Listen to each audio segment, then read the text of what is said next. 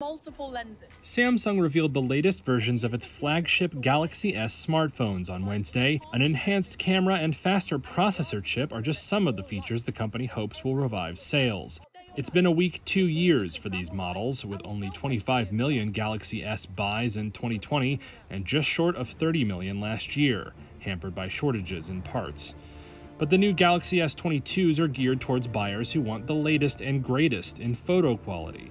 The more expensive version, the S22 Ultra, also comes with the stylus, a signature feature of Samsung's large-screen Galaxy Note model. And Samsung's Drew Blackard says it's got extra horsepower under the hood, too.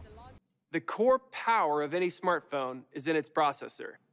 The Galaxy S22 Ultra comes with a powerful 4nm processor, our fastest chip ever.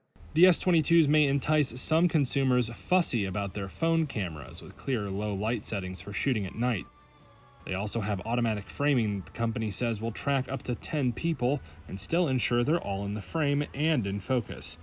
Samsung says the S22 Ultra, S22 Plus, and the standard S22 will be widely available at the end of February.